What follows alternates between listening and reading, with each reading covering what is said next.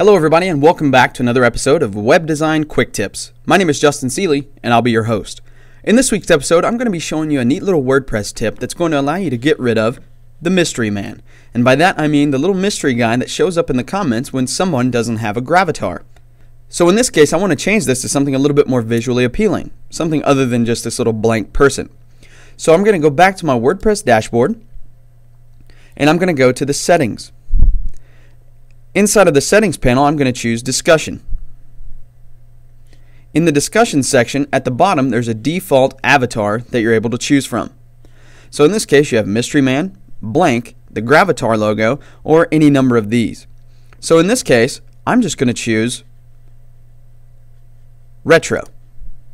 And I'll hit save changes.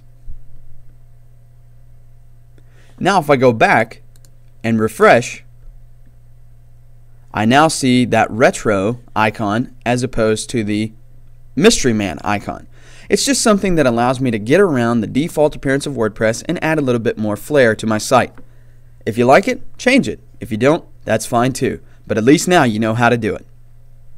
So that's it for this episode of Web Design Quick Tips. If you have any questions or comments, you can post them on our YouTube channel at youtube.com/webdesigncom. You can also reach us on Facebook at facebook.com/webdesigncom, and we're also on Twitter. We're at webdesigncom.